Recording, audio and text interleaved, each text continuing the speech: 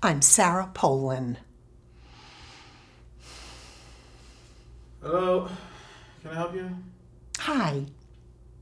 I noticed your display in the window, and you have the quote there, well-behaved women seldom make history, and you attribute it to Marilyn Monroe. But, in fact, it was actually coined by historian Laurel Thatcher Ulrich. Really? Yes, it's a fascinating story.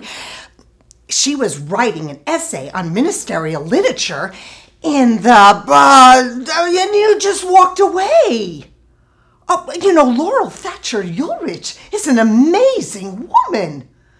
Well, I haven't heard of her. Oh, trust me, she's super famous. She can't even walk down the street without being mobbed in college towns by feminist academics. Oh, yeah. The quote in your window is misattributed, and you should change it. Thank you so much for coming and pointing that out. That was sarcastic. No. That was sarcastic. Look,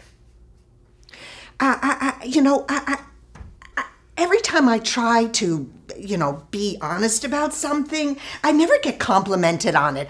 Look, I'll get out of your very shiny hair. Just promise me you'll change your display. All right, fine, we'll change it. Oh, that wasn't so hard, was it? Thank you.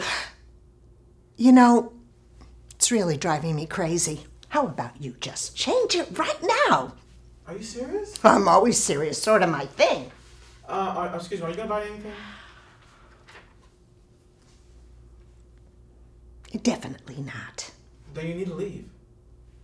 Well-behaved women seldom make history. I'm gonna call security. Oh, have a nice day. Bye.